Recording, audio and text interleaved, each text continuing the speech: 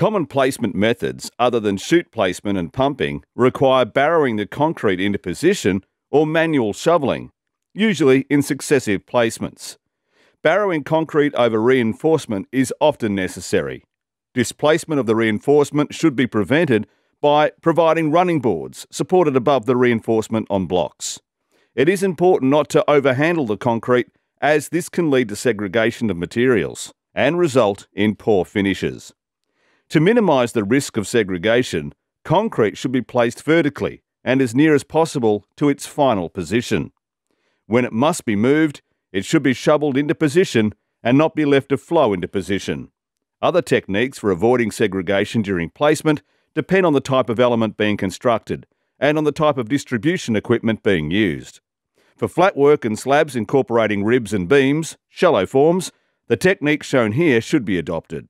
For walls and columns, deep narrow forms, problems occur when the concrete is dropped from too great a height and ricochets off the reinforcement and form faces, resulting in segregation.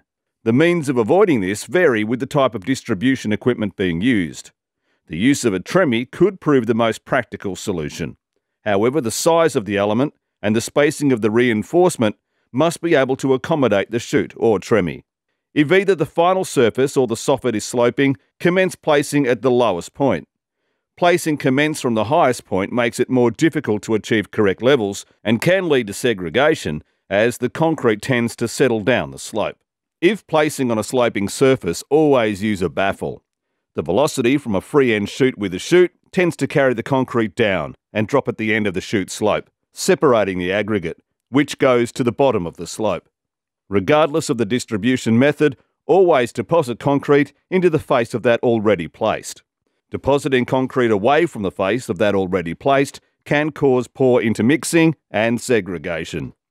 Use a drop chute if concrete has to fall more than 2 metres. Allowing concrete to free fall more than 2 metres can displace reinforcement, damaging formwork and cause concrete to segregate. When placing from chutes and barrows, discharge concrete into a hopper, leading to a light, flexible drop chute. When placing with crane and bucket, use a flexible drop chute connected to a collector cone, which is permanently attached to the bucket frame. When placing with a concrete pump, extend the hose to the bottom of the form and withdraw as the form is filled.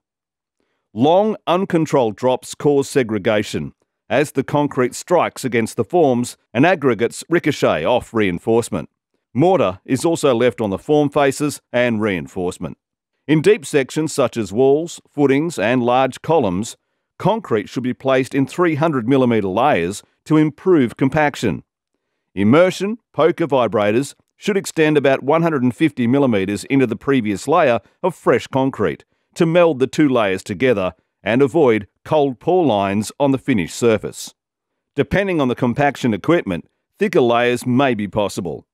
Layers that are too deep make it virtually impossible to adequately compact the concrete, leaving in trapped air, which will result in voids and blowholes at the surface of the concrete and prevent it achieving its potential, durability and strength.